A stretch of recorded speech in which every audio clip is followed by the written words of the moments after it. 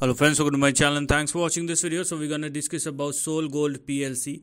Now first of all, this particular share is listed in London Stock Exchange and the currency will be in GBX. So please take a note of it.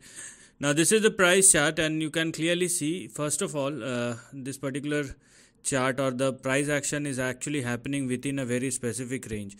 So let us just mark the range first so that we can get our levels very clearly, because in this kind of trend one must not go beyond the range. So that is something which one should look at as far as the overall price action is concerned. Now when we are looking at Solgold PLC, then what we are actually talking about is basically this range which one can clearly see in front of us. Now when we are looking at the current price chart, this particular stock is now, or this particular share is now trading very near to the important levels which one can consider as their support and stop loss. So prima facie we have 5.71 which is our support, and we have a 5.13 as far as the stop loss is concerned.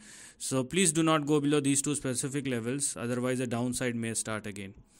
Similarly, what do we have on the upside are like this.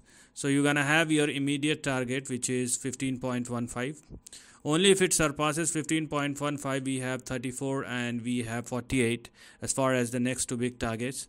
This is not it, because there is indeed an extension which may push this stock towards 82, but the thing is it requires Solgold PLC to surpass and sustain beyond 49.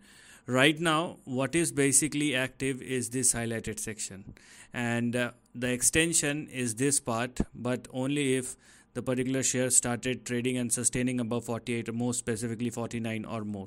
And we have a very specific range and a very specific price action to be looked at, and if things works out, there is a good one, or there is indeed a good swing on the upside in the upcoming months and years. So this is the end of the video. Thanks for watching.